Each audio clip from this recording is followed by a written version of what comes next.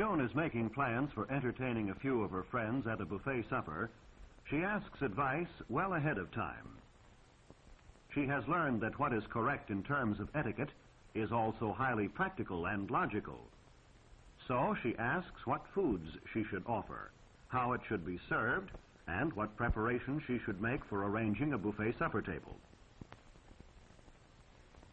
On the evening of her party, just before her guests arrive, June has everything ready, but she needs help in actually setting the table. The buffet supper is a bit different from other meals in that it is served in the later evening when only a light meal is wanted. Chairs will not be needed at the table since the guests will eat informally, eating wherever they wish to seat themselves. A plain linen tablecloth is proper for this type of service, but it should be laid squarely and smoothly with the sides hanging evenly. For the care that is shown in entertaining guests is meant as a token of respect and friendliness. Precision and symmetry are as necessary in arranging a table as is the choice of the proper service and decorations. June wants candles on the table and has to be reminded that this type of candlestick would be good if she were using candles as the principal light for the supper. But since the candles are not to be the principal light, they should not be placed on the table at all.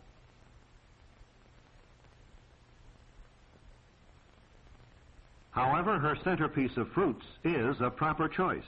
It is attractive without being obtrusive, and it is not expensive. But it should be placed exactly in the center of the table. June enjoys the compliment on her centerpiece, but she still has a problem before her in arranging the table so that her guests can serve themselves without getting in each other's way.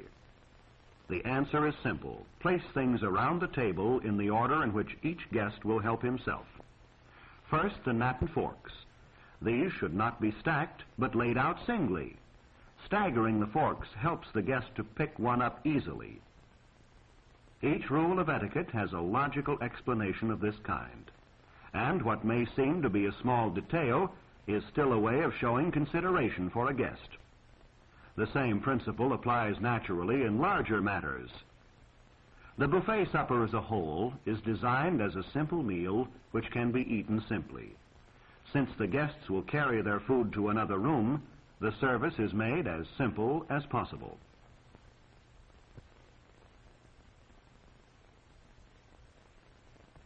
A single hot dish is offered and kept warm in a casserole. It may be a meat pie, macaroni and cheese, or whatever you prefer. It should be substantial, but it need not be expensive.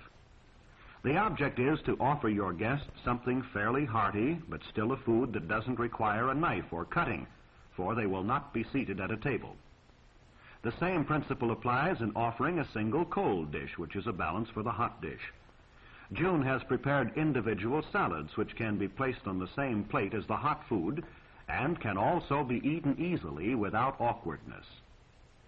The main dishes are spaced about the table so that each guest, as he goes around the table helping himself to each dish, will not be crowded but have ample room.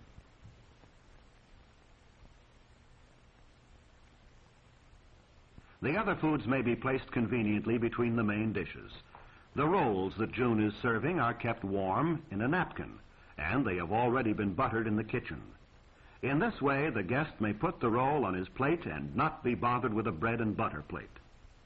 The entire meal, except for the dessert and drink, is put on the single plate, even the relish, or hors d'oeuvres, celery, olives, radishes, pickles, and so forth.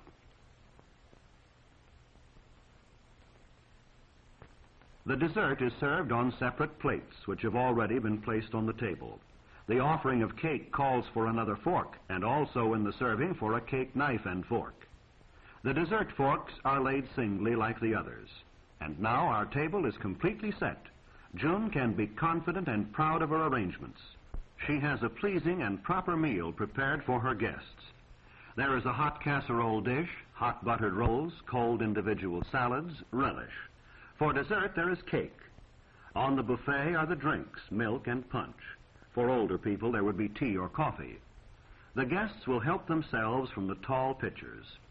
But now everything is ready, and we can be certain that each guest will be fully aware not only of the food, but of the attractiveness and convenience of the table arrangement. The table arrangement will be seen in itself as a gesture of consideration for the guest.